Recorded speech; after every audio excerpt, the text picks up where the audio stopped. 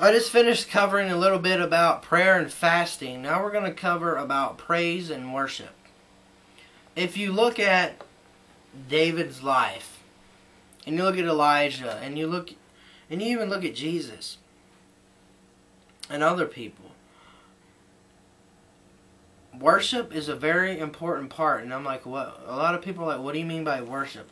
I'm talking about actually sitting down, standing up, getting on your hands and knees, however the Holy Spirit leads you to, or you feel that you should to, and actually sing songs to the Lord. And a lot of people sit here and tell me, I don't have a good voice, I sound like a broken record. Well, you're not actually singing for yourself, and you're not really singing for other people, but you're actually singing for God. And in this moment, you're supposed to continually sing to God.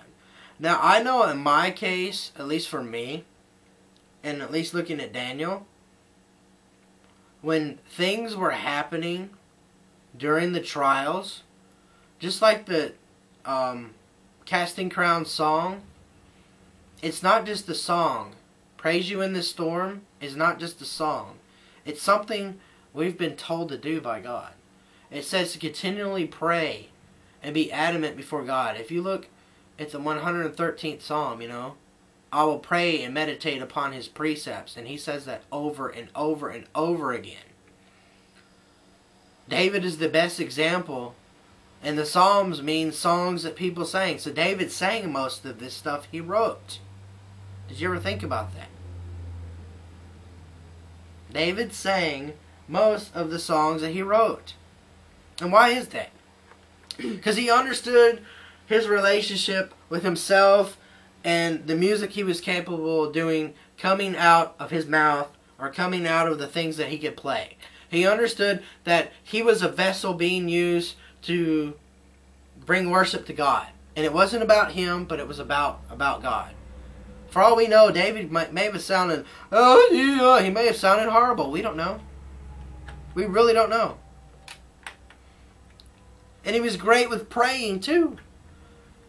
But here's the thing. There's two things that we know. His prayers and his worship were very, very connected. He could sing praises to God, and by the end of it, he was in a prayer mode. And if you go to church, a lot of churches will have 3 to 7 songs lasting anywhere from 7 minutes to an hour. I've been to both types of churches. The 7 minutes and the hour. And depending on what you believe in, what you're going to do. If you're going through a bad time, that whole pray without ceasing, what you would used to do 15 minutes in the morning. Or if you sing to God, because I wonder how many people do this. How many people, I know most people pray, how many people actually sing to God outside of going to church? I'll ask it again. How many people sing praises to God outside of church? How many people do it when your mom died?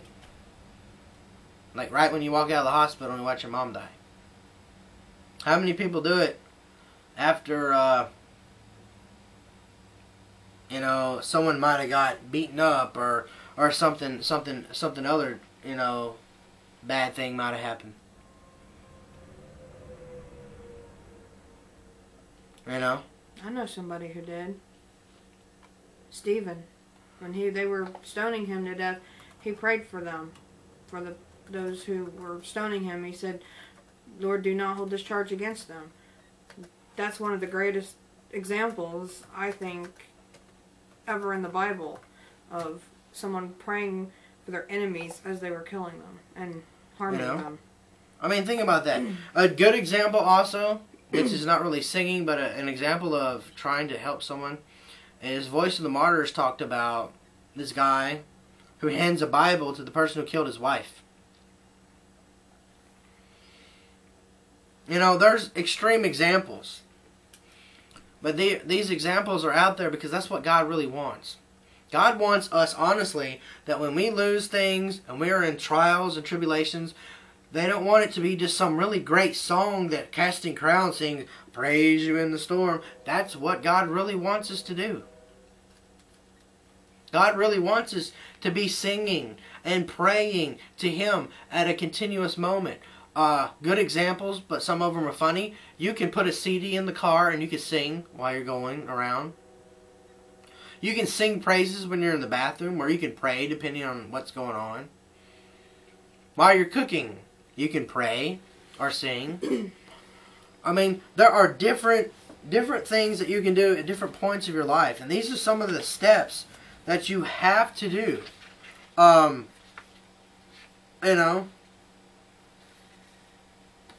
You have to do these things. You think about this. He who conquers others is strong, but he who conquers himself is mighty. And I mean this as when you learn to let your flesh, and you do, as we talked about in the interview, I die daily. This is how you die daily. You have to pray continuously. You have to read the Word and learn the Word and let it, as the psalmist says, I will meditate upon these precepts. I will learn what this means. And if you don't understand what something means, you need to find someone to talk to about this. You need to communicate with those that are out there and in your life, some kind of message, some kind of direction, some kind of plan that can help you get to where you really need to be. And to do this mission recovery, as we're calling it, you have to get rid of fear. And fear seems to be this big thing after you've been in an attack. Either you're afraid of what God's going to do to you, or you're afraid of what man's going to do to you. Because when you fall and you backslide, a lot of times in our lives, we end up putting a false guilt upon ourselves that the Holy Spirit hasn't even put there. That gets us so guilty that we're afraid to talk to God, we're afraid to talk to people, and we don't even want to talk and do anything for ourselves. That's when it's gone beyond a rebuke, beyond a repentance moment. It's a pity party that has gone overboard to the point where you are disabled to focus, do your normal daily things, or even maybe you can do your normal things, but you just don't want nothing to do with God. You stop going to church. And in this moment, when you stop having any form of church, and church is where 2 or more people are gathered, you become useless to yourself, and you become useless to the kingdom of God.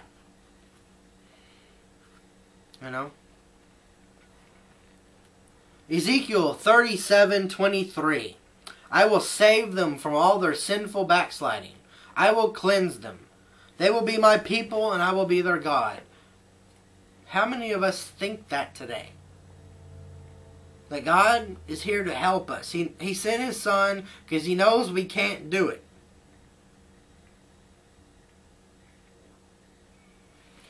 And if you're in a church that is holding you back and you can't communicate when you're having problems, then you got to find another one.